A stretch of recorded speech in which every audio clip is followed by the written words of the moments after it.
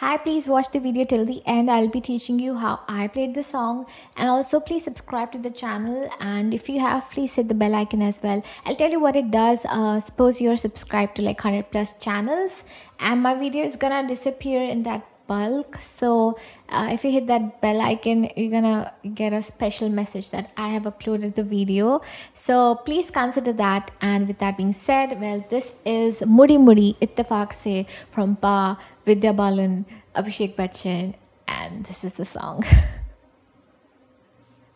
मुड़ी मुड़ी कहाँ कहाँ कहाँ मैं मुड़ी मुड़ी इत्तेफाक से जुड़ी जुड़ी जहाँ कहाँ कहाँ मैं जुड़ी जुड़ी इत्तेफाक से गाड़ी गाड़ी क्यों मैं क्यों उड़ी मैं उड़ी गाड़ी गाड़ी क्यों उड़ी जुड़ी जुड़ी क्यों मैं क्यों उड़ी मैं उड़ी जुड़ी जुड़ी क्यों उड़ी क्यों मुड़ी उड़ी थी जुड़ी इत्तेफाक से मुड़ी मुड़ी कहाँ कहाँ कहाँ मैं मुड़ी मुड़ी इत्तेफाक से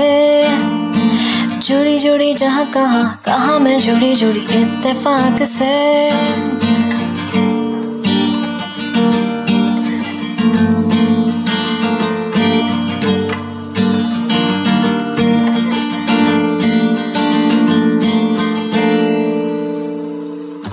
खुली खुली मैं चली चली मैं खिली खिली इत्तेफाक से गली गली मैं चली चली मैं मिली मिली इत्तेफाक से खुली खुली मैं चली चली मैं खिली खिली इत्तेफाक से गली गली मैं चली चली मैं मिली मिली इत्तेफाक से उड़ी उड़ी ना लड़ी लड़ी मैं खड़ी खड़ी जुड़ी जुड़ी उड़ी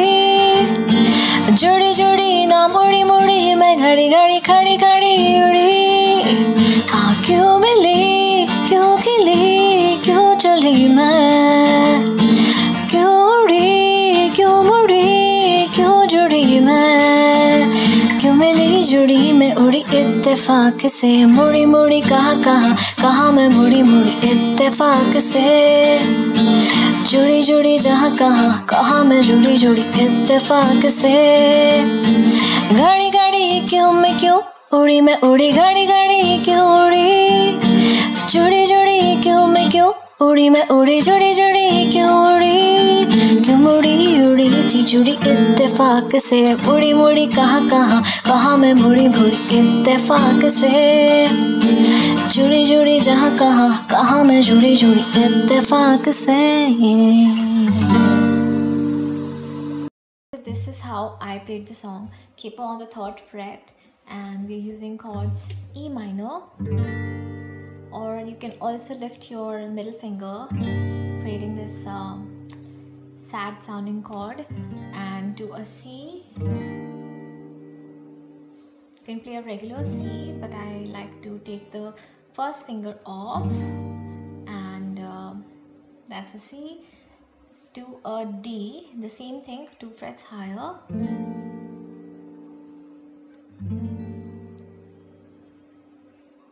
For the strumming pattern, I'm playing